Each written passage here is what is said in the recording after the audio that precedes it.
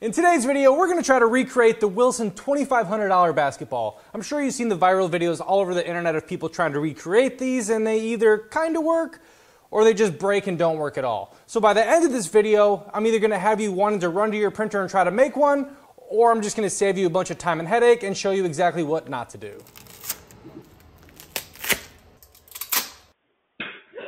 Roll! So I essentially had these basketballs in order of least faith and most faith that they're going to work. If you love 3D printing, I'm sure you saw Uncle Jesse's video. He did a great video on this, and he showed me what not to do and what filaments not to try. So I took the information from that video and bought a whole different array of filaments that we can try out here. So first off, we have the Overture ball. This is the video I saw that went viral. Everyone probably saw the same Overture Super PLA. So I thought this was interesting. I'm like, okay, I'm going to order that filament, and I got it, and it's hard. It has no flex. It's essentially,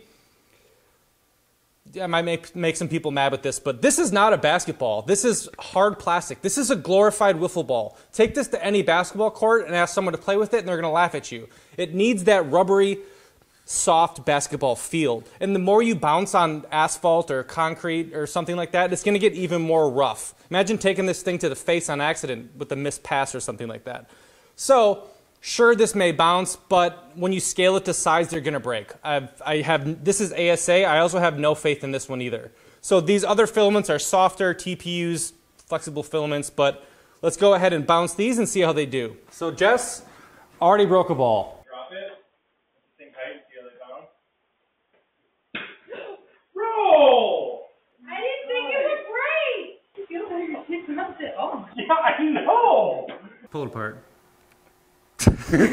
So ASA is not a good option. Keep it. I mean, That's surprising. so there's a 0% chance this would work full size. Yeah, it'll So set just that one over snap there. in half. All right, do the same thing with this one.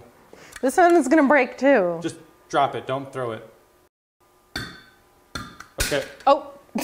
Okay, as we expected, they're just too hard. These aren't, like this isn't, it just doesn't feel like a basketball. Are these the so same? This is a small one. This is TPU 95 by Sunlu, and this is TPU 98, whatever brand this is, never heard of it. Uncle Jesse did TPU 85, and it was just too soft, it was just floppy. So 95 actually feels pretty good. I also have a bigger one if this one works decent. Now. Okay, we'll do it at the same time. Ready? 1, 2. Wow. About the same, okay. Dribble it. Ah, see, it broke. It's too dense. That one broke? Right there. And this one you can chuck it.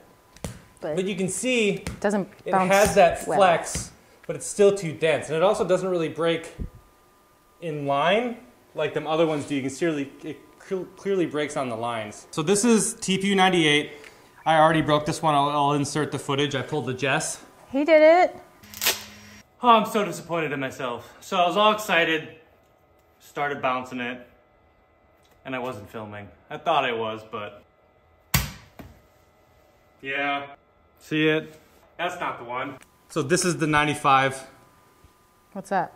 It's not gonna bounce because I already broke it, but we'll just do it.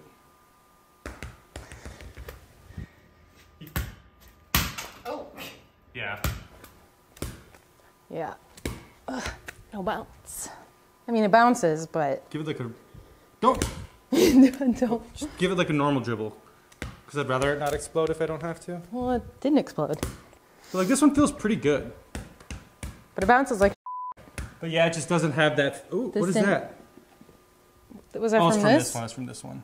Atarixia Art, which is the green, and the white is this Flashforge. So I printed the small one first because, again, the small ones are going to bounce better than the big ones and less likely to break. So this is the Atarixia or whatever. And this one actually bounces pretty dang good. As you can see, it's got a lot better feedback than the TPU 95. Bounce that one now. I've never bounced that one actually. You want to bounce them together? So No, because it's the same, so just...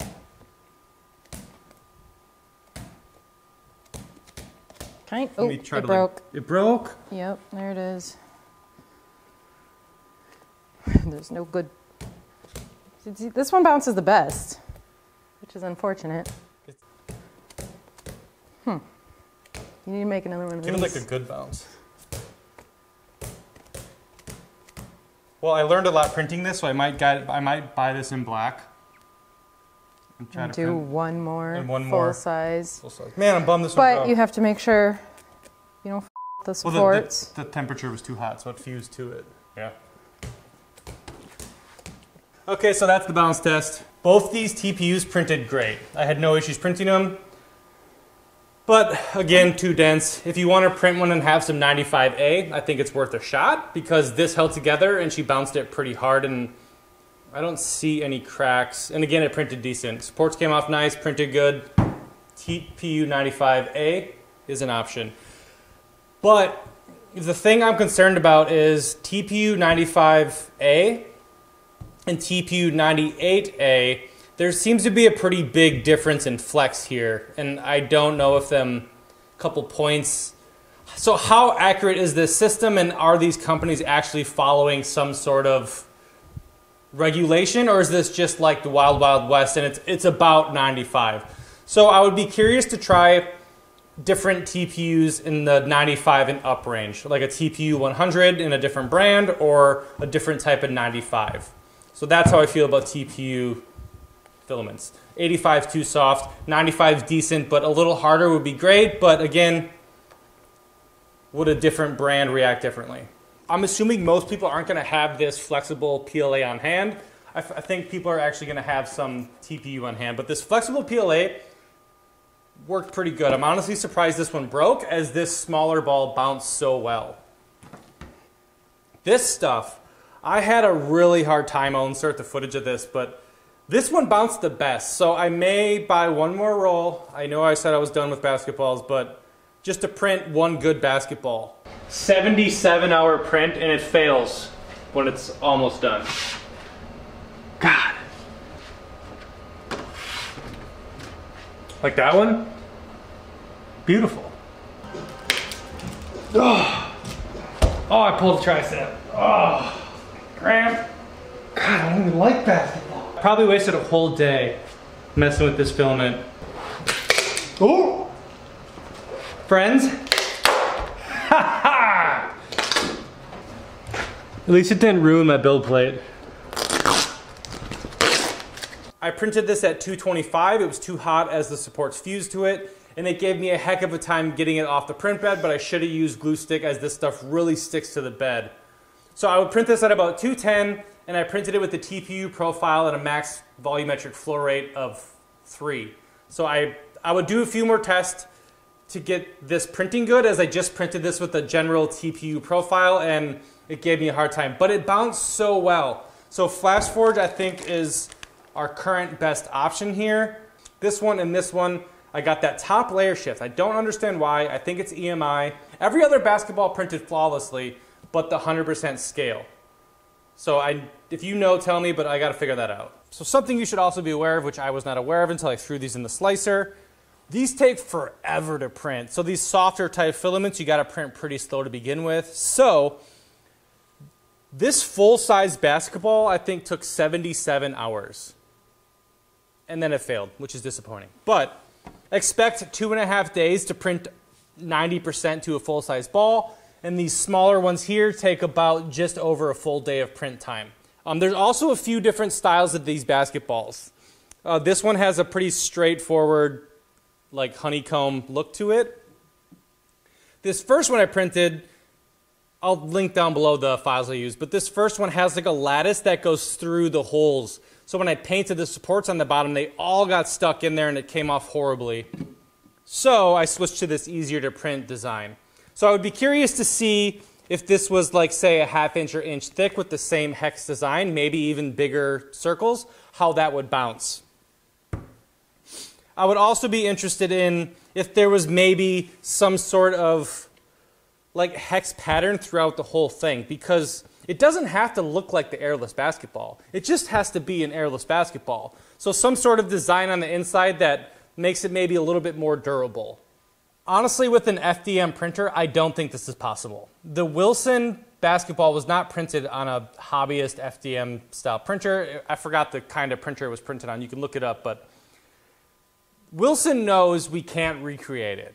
That's why it's $2,500 and people that are making these basketballs aren't getting sued. They have it figured out. They spent thousands and thousands of dollars figuring this out, and they know we can't do it. That's just my opinion. But we have proved we can get close. And again, if I was to do this again, I'm not even going to waste my time with these hard type filaments. These flexible PLAs seem to be the answer. Maybe the TPUs. But again, most people that are making these are for nostalgia. You can buy a basketball for the same price as it would cost to essentially print one of these. You're going to expect to spend $30 to $40 per roll on any sort of flexible filament like this. So another thing about these flexible PLAs and TPUs is the soft filaments are way more susceptible to absorbing moisture than like a typical PLA or something like that. So you have to make sure they're dry. So Sunlu sent me this beautiful machine here. It's a 4-roll filament dryer. It has all these little knobs to print directly out of it. That's what I'm printing out of on the Q1 Pro. Beautiful display, cool little lights. I've had all the spools staging in here essentially. And then I have the Sunlu filament dryer here that I printed directly out of. Halfway through I just pushed start just to ensure it was dry. And then I have the Creality one over here. This one is also very good. I will add links to the description for all the printers used in the video, this filament dryer, all the filament I used. So if you want to pick any of that stuff up, head to the description and click through any of those links and we get a small kickback at no cost to you. It's a great way to support the channel, but either way, we appreciate you watching the video. The last and final basketball. Man, these stick. Definitely use glue stick.